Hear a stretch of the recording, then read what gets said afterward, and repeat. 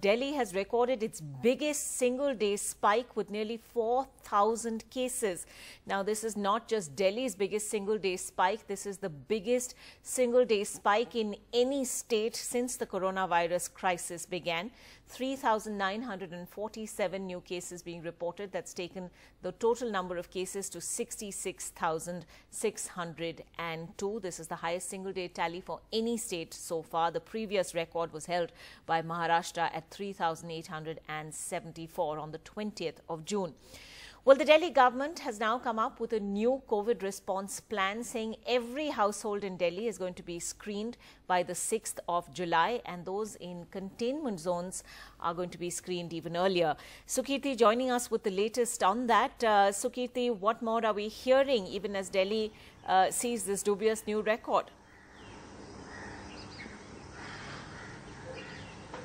Well, yes, nearly 4,000 cases within a span of 24 hours, which is a worrying figure at this point of time for the national capital, even though the good news remains that our recovery rate is constantly improving and is currently at 59%, while death rate remains low at 3%.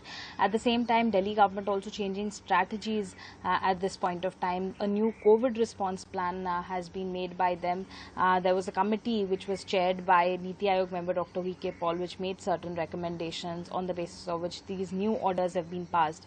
Now, the most important decision being that by 6th of July, the Delhi government plans to screen all households across Delhi. Screening would mean that a team of local level medical officials or ASHA workers will be coming to these households and asking people whether they've been going through any symptoms lately of corona, whether they've had high fever or cough. And apart from that, all containment zones also being closely monitored at this point of time. From 27th June, a zero surveillance survey will start.